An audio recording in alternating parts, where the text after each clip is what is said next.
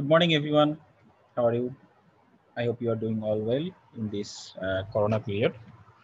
Today, I'm going to discuss with you about one important topic, which is what languages to learn in 2020.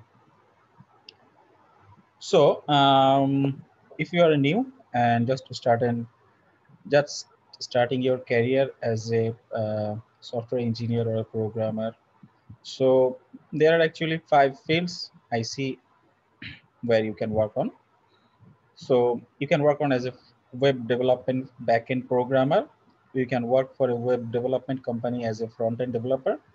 You can work for a mobile application developer. It can be a native mobile applications like for Android native applications, iOS native applications. You can work as a desktop application developer, which is going to be extinct in coming days. And you can work as a hybrid mobile applications developer like React Native developer or Angular developer, so who develops hybrid applications, cross-platform applications.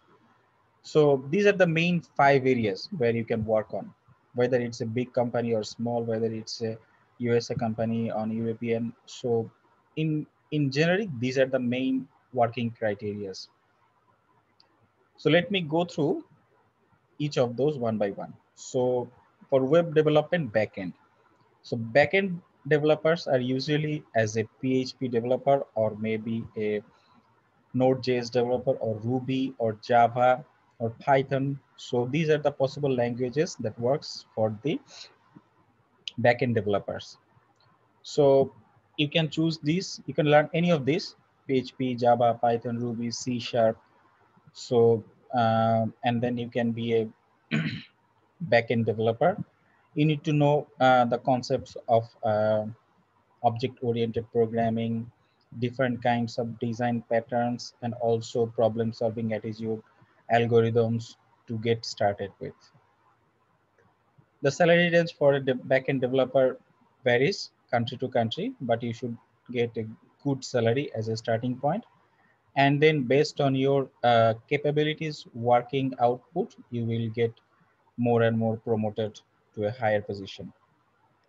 So the next category is front-end developer. So to work as a front-end developer, you need to know HTML, CSS, JavaScript must, and then if you know React.js, that's also fine, or Angular. These are the popular languages now to work with a for working as a front-end developer. So if you are planning to work as a front-end developer, I would suggest to learn HTML completely, and then you learn CSS, and also then learn JavaScript, and then parallelly run React or Angular, any of these languages. Then the next category is mobile apps. So you can be working as a mobile app developer for a software company, and then your languages will be Objective-C or Swift or Java or Python or maybe JavaScript as React Native. So these are the mobile apps developers languages that if you are going to be, if you are planning to work as a mobile apps developer, you should try to learn any of those. That should be fine, like Objective-C, Swift, Java, Python. That's it. These are native applications development. And if you wanted to have cross application development, cross-platform application developer, then React Native, that's fine for you. So learn any of those languages and become a mobile apps developer.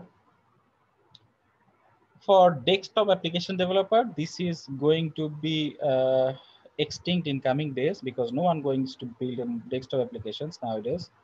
So everything is moving towards web, and but still there are some jobs. And if you know any of those languages, C Sharp, Java, or Python, then probably you are good to go, and you can work as a desktop application developer.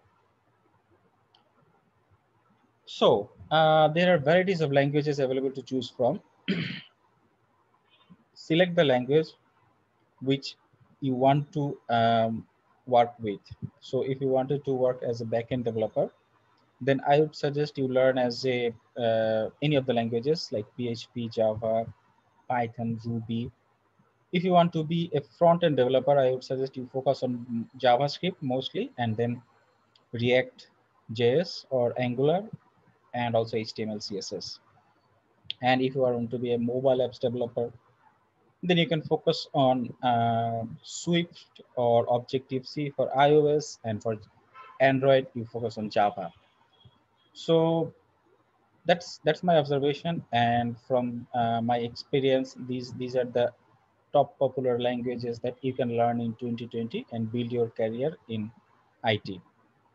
So thank you for watching my video. I request you to subscribe and share it with your friends. I try to provide more and more useful videos for you so that you can get an in-depth knowledge about programming languages, AWS, and also WordPress. Thank you. Have a nice day. Bye.